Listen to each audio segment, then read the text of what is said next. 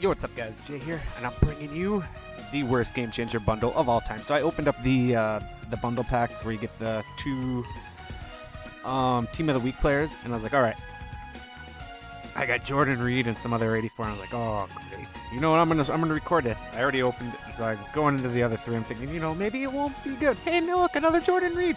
I've had Game Changer bundles are really the only packs I'll get because it's good. And what made me do it is I was bored, so I pulled a pack with coins. And I pulled two elites. They were like not really good elites, but I was like, all right, maybe get this Team of the Week Calvin Johnson for the team. Get something to go that way. One of the collectible or something. No. Oh, we're getting sweet potatoes. You know, some really low road to the playoff players. Absolutely nothing of worth. Nope.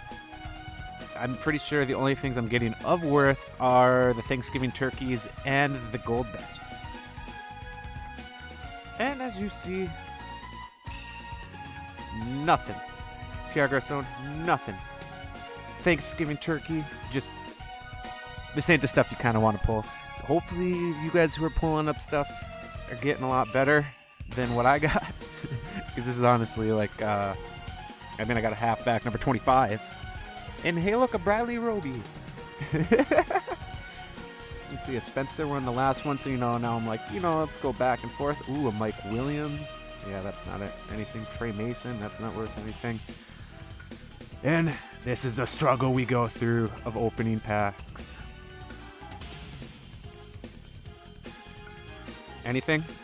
Ooh, we got some mincemeat pie. Extra stuffing. Elite. Oh, that's like 10K. Let's go. Chris Clemens, 86 overall. He goes for like 1,000. And some cranberry sauce. Can't go wrong with cranberry sauce. And as you can see, this is by far the worst Game Changer bundle ever imaginable. Thanks for watching, boys. Subscribe. Peace. Voy con Dios.